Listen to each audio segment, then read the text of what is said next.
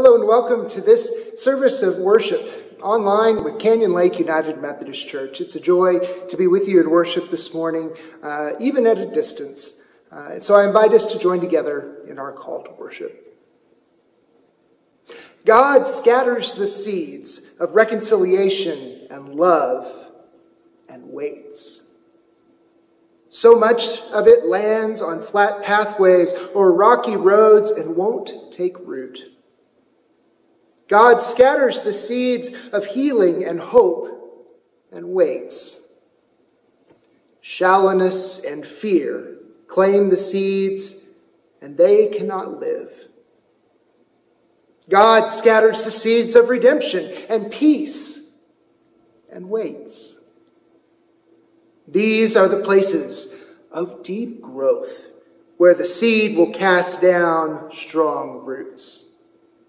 Welcome this day to worship our God who scatters love with reckless abandon. May our hearts be the rich soil in which God's love takes root. Amen.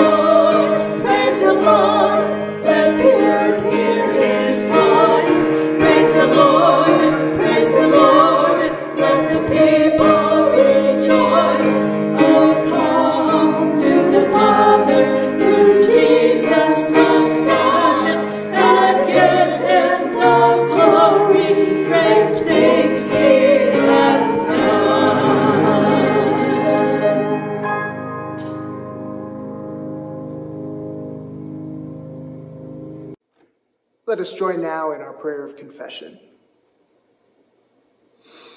Seed scattering God, we come to you this day with so many things on our hearts and our minds. Some of the events of this week have been very positive and caused us to celebrate, but we are constantly besieged by worries, doubts, and fears. These negative things crowd out your word, and we become like the useless soil, unable to receive and grow. Slow us down. Continue to pour your love on us because we really hunger and thirst for your love. Forgive us when we allow all of the negativity to drown out your word. Scatter again the seeds of peace, of love, of hope, and joy, that we might be better disciples for you in this world, which is in so much pain. We pray and we offer our own prayers of silent confession this time.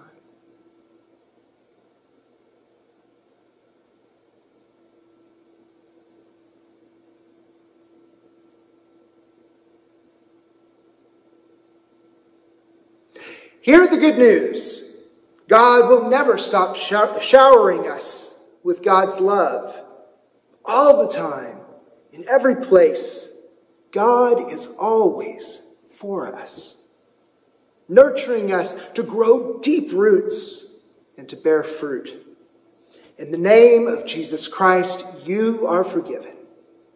In the name of Jesus Christ, you are forgiven. Glory to God. Alleluia. Amen. And as we prepare to hear the word read and proclaimed, let us offer our prayer of illumination. O Lord, help us to hear you and grow in us greater understanding this day. May your word find in us good soil in which to take root, that we might bear fruit abundantly in your kingdom, where love is the law. Amen.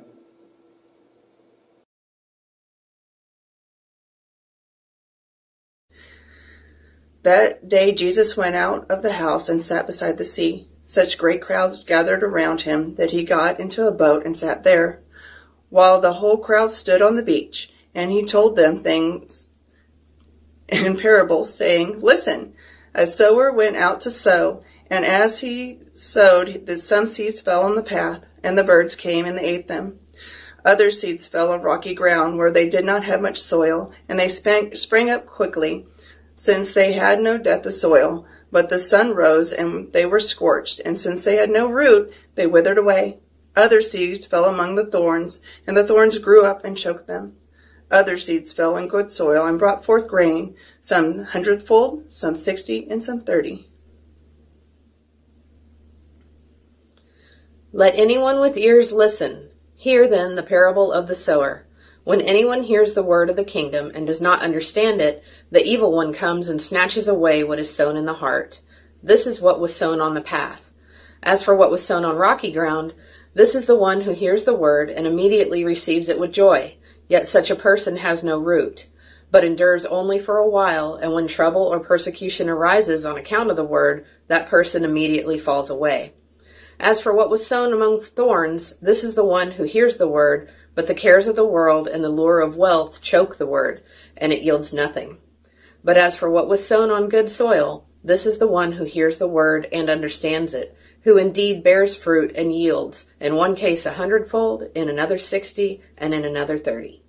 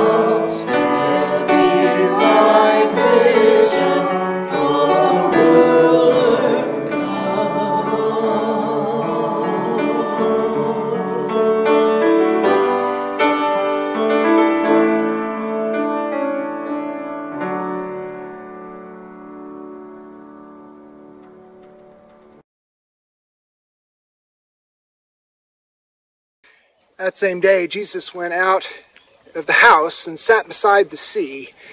Such great crowds gathered around him that he got into a boat. And he sat there while the whole crowd stood around on the beach. And he told them many things in parables, saying, "Listen, a sower went out to sow."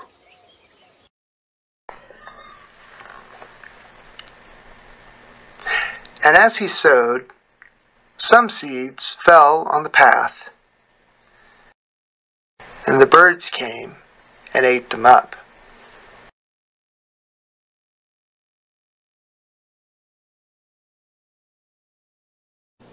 Other seeds fell on rocky ground, where they did not have much soil, and they sprang up quickly, since they had no depths of soil.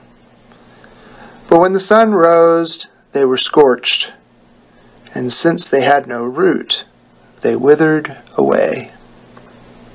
Other seeds fell among the thorns,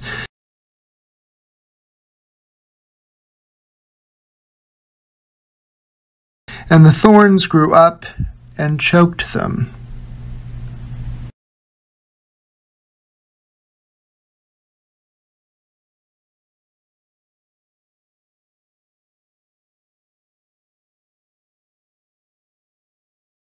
Other seeds fell on good soil and brought forth grain, some 100-fold, some 60, some 30. Well, it should come as no surprise to most of you that I am a city boy. I was raised on the north side of San Antonio. The nearest farm, by my understanding, was the local grocery store. But thankfully, I've had the opportunities to serve in some communities, some farming and ranching communities, and to learn a little bit along the way about what happens before our food makes it to the grocery store. And so one of the things that I have learned about farming is about the tractors. Being a city boy, a couple of times a year I would go out to my grandparents' place, and they had one of these old rusted red, I don't know if it was red before it was rusted, but it was certainly red when I saw it, red rust tractors, just sitting out in the back 40, and I don't believe it ever moved in the entire time that I visited out there. It was not a very big tractor. So that's kind of the concept of what I had in my mind for tractors. But things have changed since then. When I served in Woodsboro, there was an active farming community, especially of cotton and sorghum. And they started to tell me about their tractors. They're pretty high tech. They had air conditioning.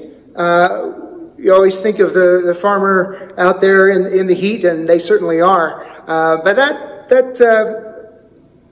that tractor had air conditioning. They had some of them had even a CD player inside, and they had all sorts of great fancy electronics. They had GPS that knew where the tractor was, knew where the fields were, knew where the rows were. In fact, the GPS would guide the driver to turn the tractor to just the right place to line up with the next set of rows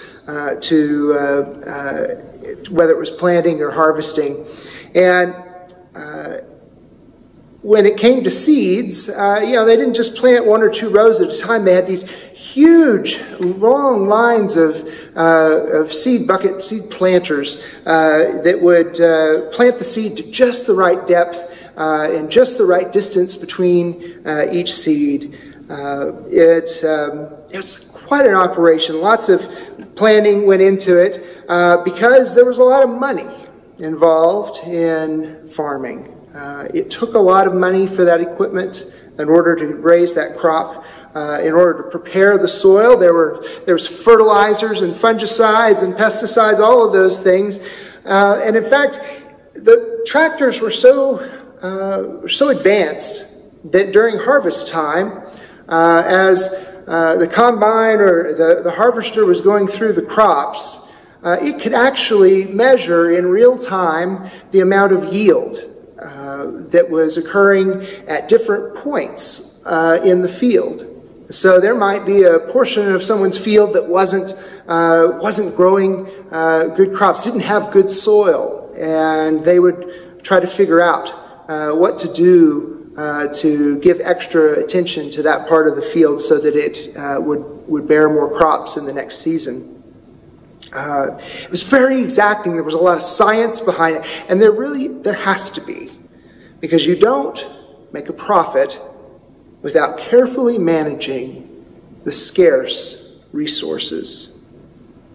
I mean, there's a constant worry about an uncertain harvest. Lots of concern about when the rain comes. We need a quarter inch the first part of next week. We need, we got just enough before the crop went in, or, oh, heaven forbid there'd be lots of rain right before the cotton was supposed to be harvested, because that was always a big problem. And this scarcity mindset was driven because it did cost so much, and their lives were so much on the line, and because when the crop didn't have a good yield, when it didn't come in well, there was a call that would come in and speak to the bank. And that was not a call and not a meeting that any farmer ever wanted to have, but happened more than anyone would have wanted. The whole mindset, the exactingness, the throughout the season of growth, there's great anxiety about how the crop will turn out.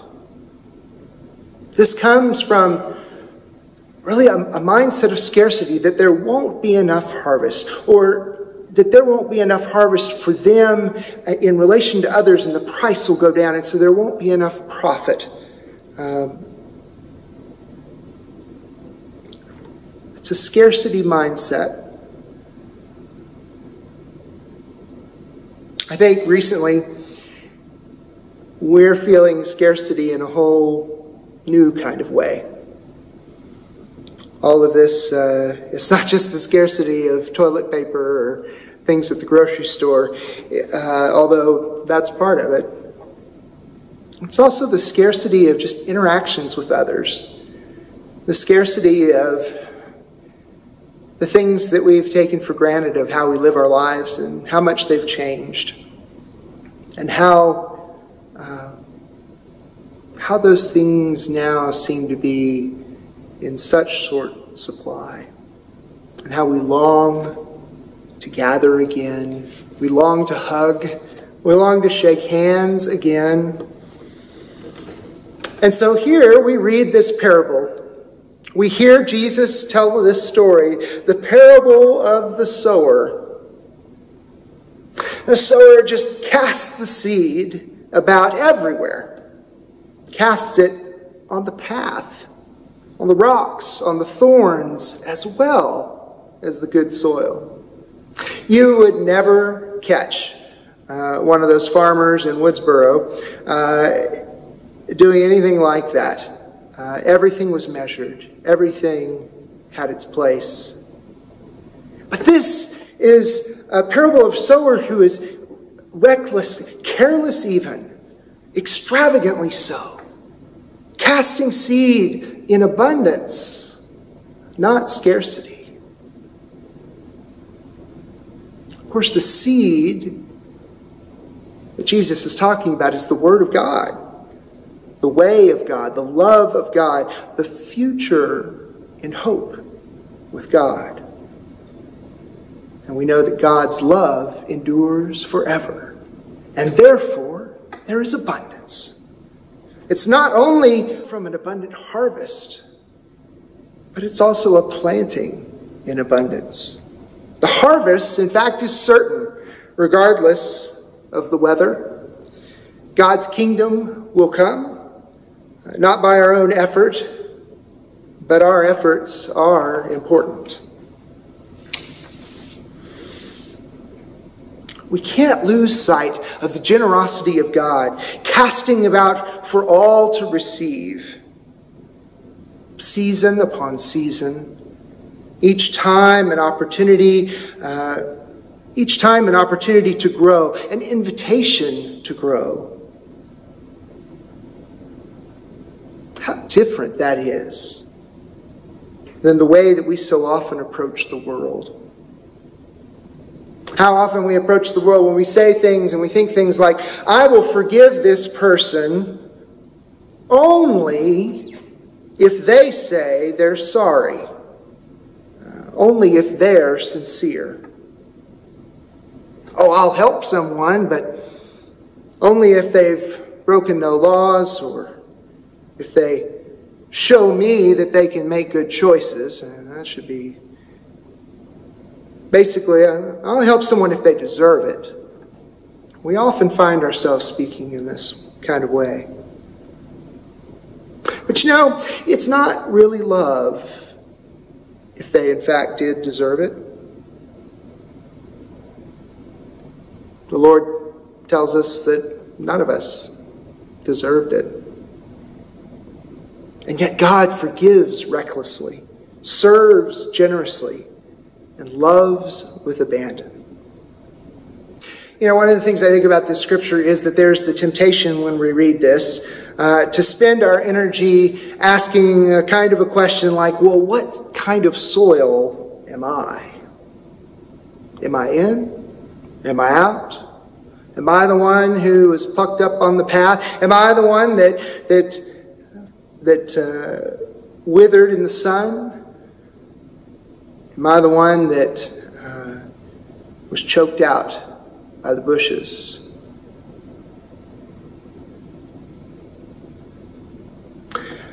What if instead the point of this parable was to learn about the nature of God?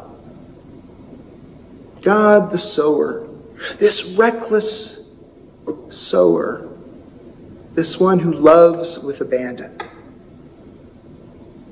Maybe this scripture, I just wonder, maybe if it's not intended to be a gauge of faithfulness.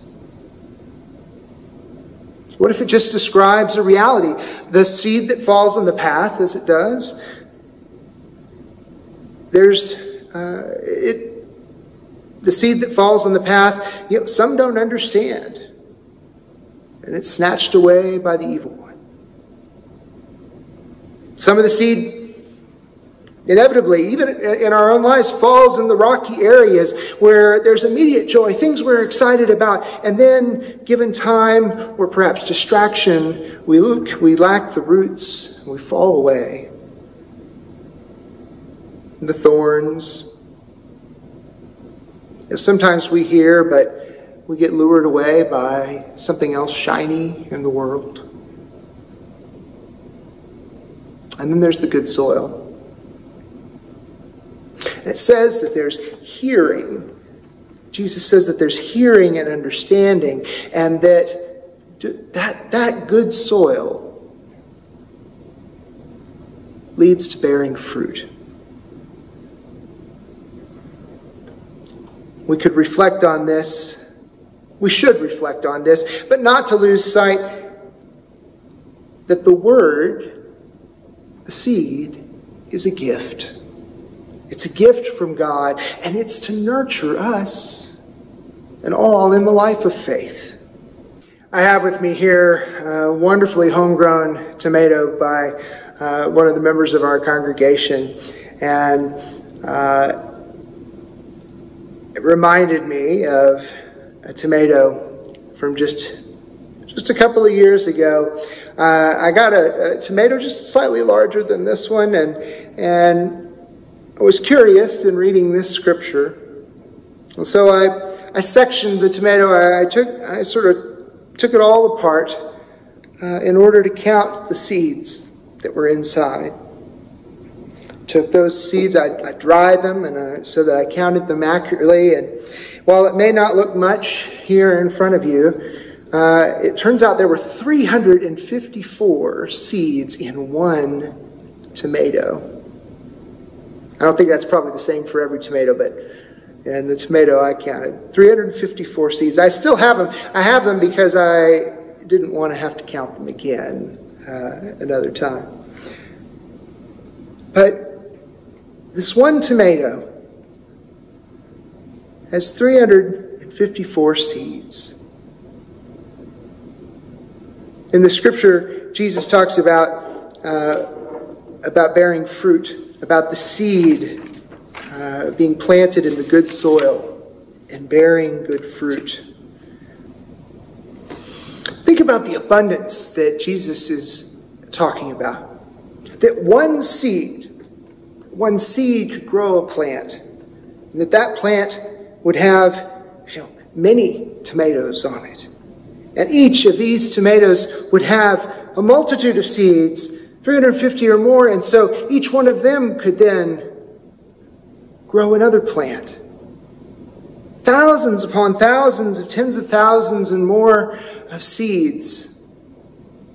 The harvest is plentiful when we bear fruit.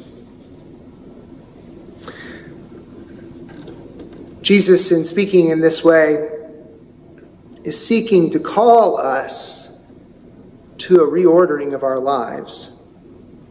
He's calling us to live differently. Our lives have to change, not just our minds, not just in how we think or what we assent to, or not just in how we think others should live, but actually how we live life differently because we have encountered God. And God has changed our lives and is changing our lives. God has shown us abundance of life, of love, an abundance of justice, an abundance of community. And of course, any real change that's going to happen in our lives will cost in some way. Chapter 12, verse 11 of Hebrews says, "Now discipline always seems painful, rather than pleasant at the time, but later it yields the peaceful fruit of righteousness to those who have been trained by it." And today's scripture tells us that when God's word takes root in the soil in our lives, it bears fruit 100-fold. When we are faithful with patient endurance. Endurance is a painful process. It's a costly process. A costly process of applying discipline, practices, habits over a long period of time. Much like in this moment as we've been distancing for month after month, and it continues.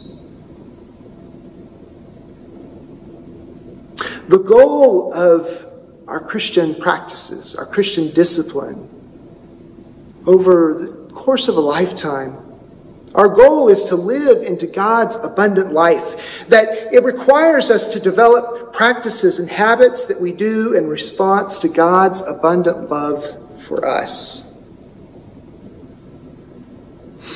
Of course, any real change isn't just about the bringing of something new. True change, true growth, is at least as much, if not more, about something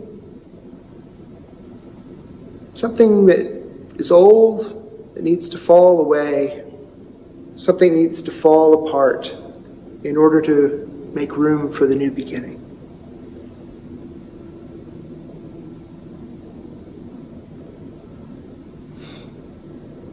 The transformation begins to take place. Our eyes begin to be open. We begin to hear God's call.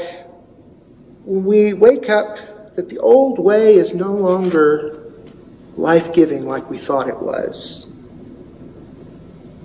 We have to let go before we can begin anew.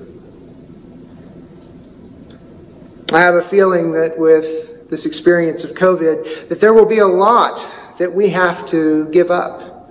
A lot that we have to think of anew. There will be things that we already have begun mourning and grieving of loss. And we should also take a moment to think, what are the things that this gives us the opportunity to let go of? The opportunity to make a change, an opportunity to let something in our life that was not life-giving, to let it go, to let it fade away, so that new life can take root.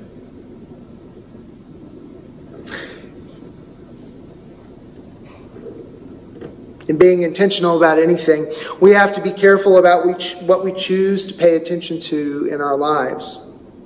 Do we focus only on the negative?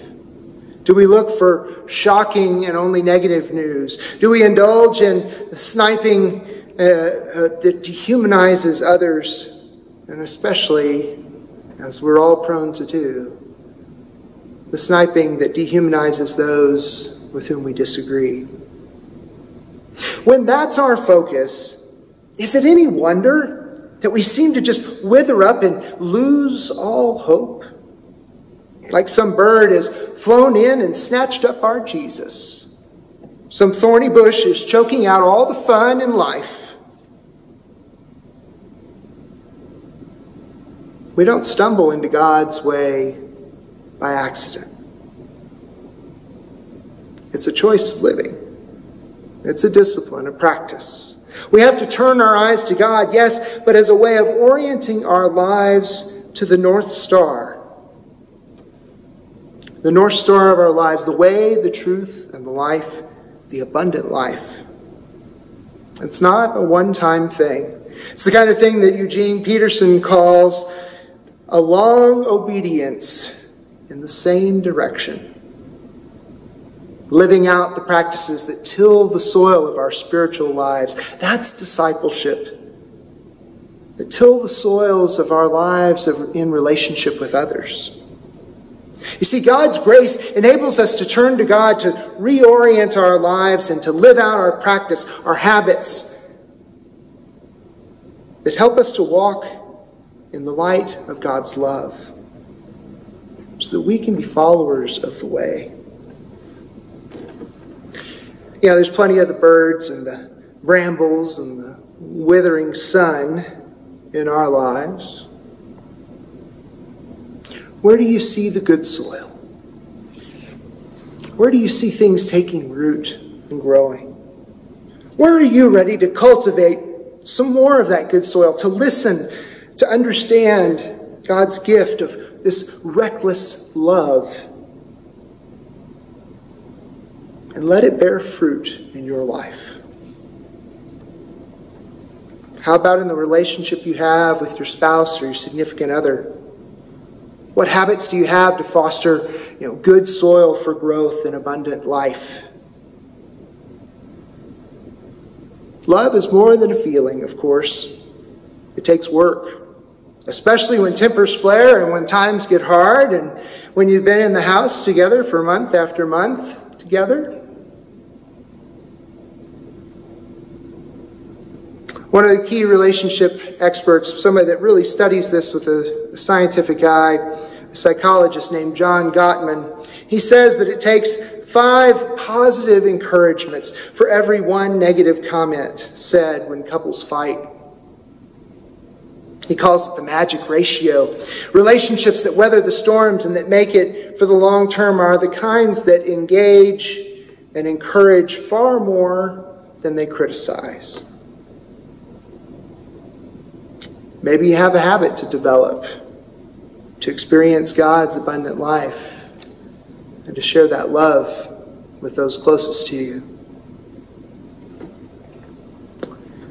I'll close by telling a story from my life. One morning, it's probably when I was in middle school, I was eating breakfast cereal at the kitchen table as I did every day, and when my dad said goodbye to leave for work, as he always did, just a little before my ride for school came, I noticed that my mom went to the front picture window of the house and she stood there, She stood there and waited and watched as Dad backed out of the driveway into the street, began his way, and then he would lean down and he would wave, and Mom would wave back and would blow him a kiss. I could see Dad inside the car looking back at Mom, waving and blowing kisses to her as well. I have to say that as a teen, I wasn't completely grossed out by that. But I asked Mom about it, and she said, well, I do it every day. Here I was in middle school, and I was just noticing. She said, this is one of the ways that I let your dad know that I love him, and that I know that he loves me. Folks, there's a habit to put in the relationship bank. There's soil to be tilled, a seed to carefully be planted and cultivated and nourished that in this case has grown to bear fruit for more than 53 years. God blesses us with love. And when we receive it fully in our lives, when we reorient our lives around God's love as a gift, we cultivate these habits and practices and nourish our faith, we experience abundant life, fruitful for our generation, far beyond our own. Generation upon generation. Let's cultivate good soil, the abundant life, that it might bear fruit for all to enjoy. For we know a reckless, loving God who sows with abandon, that all might receive God's love, that love might take root and grow into beautiful fruit. Amen. In this time of social distancing, it is ever more important that we give thanks to God and find ways to connect with one another. Here are some ways that you can practice your generosity with your financial gifts, and also some ways that you can connect with your church family during this time. You can find these links in the video description below.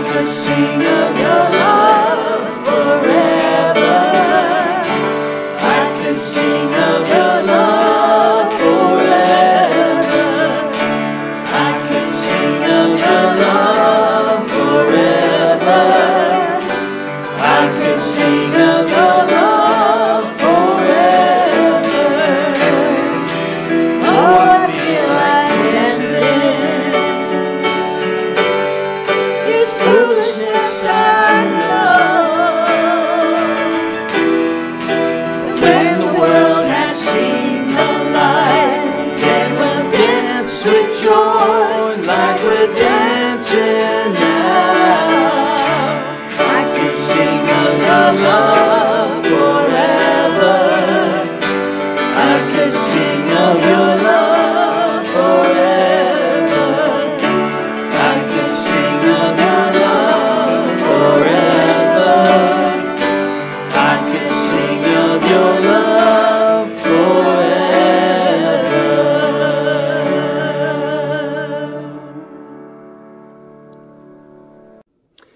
remind you that every Sunday at 11 a.m. we gather online for a kind of a community check-in and a sharing of our prayer requests.